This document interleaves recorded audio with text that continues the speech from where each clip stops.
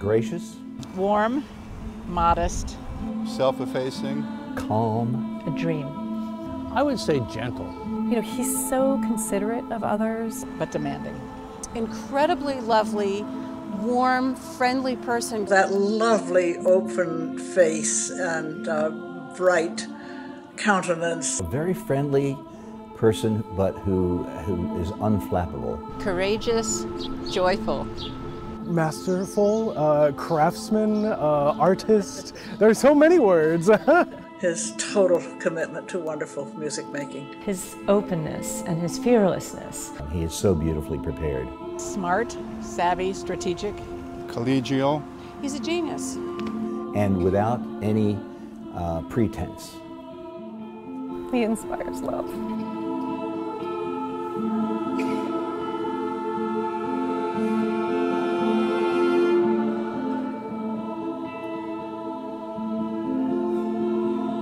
It's been one of the great pleasures of my life to work with Alan Harler. There's just no finer person out there in my view. Everything that he does comes from a place of joy and of love for the music and for the arts. He can inspire the singers and others around him to do their best from a real place of integrity and kind of honesty, mutual respect for the love of music. He's very collegial with all his collaborators, with the chorus, with the orchestra, soloists. It's amazing. It's all about the music, it's all about working together. When I think about working with him, I just have this like, oh, I'm ready for our conversation. I feel joyful. Alan would come to me with an idea or a project or a program, and it would be this big, and then I'd say, okay, Alan, let's pare that down a little bit into bites we can swallow. He pretends, he claims to know nothing about budgets or about how boards should work, but he is really smart when it comes to how boards should work and even the finances. Every time he would come to meet with us as a group, he had this battered old green file folder that he had scribbled across it in marker that said, "We take risks." And that's Alan Harler in a nutshell. He takes risks.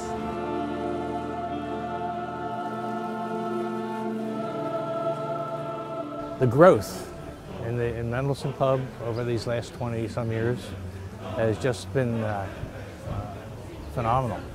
Mendelssohn Club had a name, and Mendelssohn Club had a reputation before Alan came on the scene.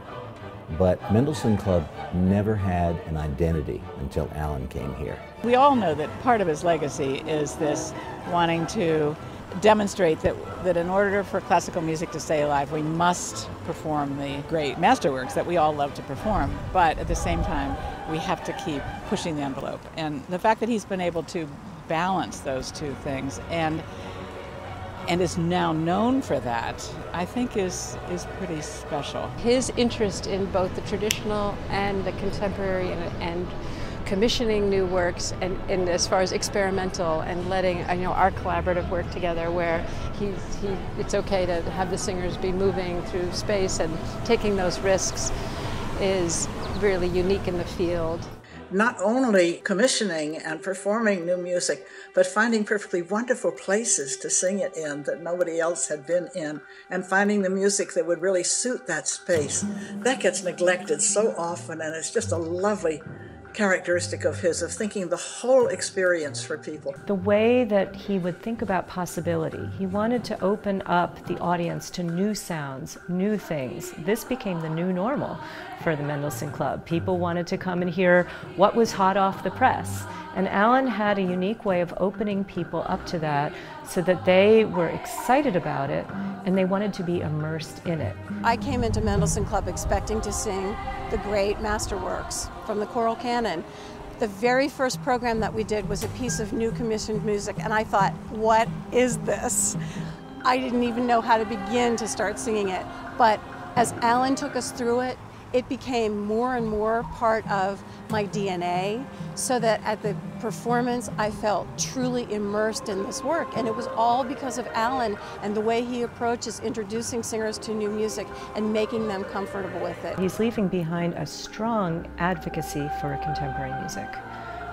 which is so important, the music of our day that speaks to who we are, where we are, what we're thinking about. And the members of the Mendelssohn Club have been privy to all of these premieres, birthing all of these new pieces that they get to carry forward in their own lives. He's had such an impact on choral music through teaching at Temple, through just the singers in the chorus. When you think over the years how many singers have gone through Mendelssohn Club, or his choruses at Temple, or as choral conductors themselves, his impact goes beyond Mendelssohn Club. I mean, it has impacted the entire field.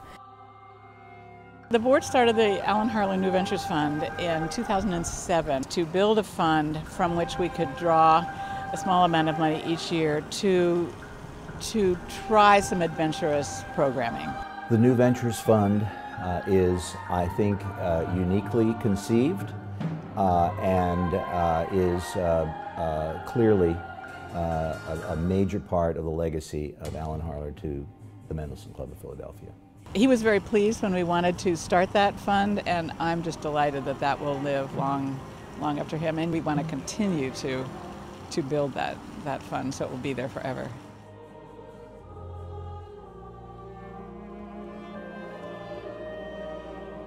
I hope you keep contact, and I hope we can see you from time to time, and that you just won't fade off into the woodwork.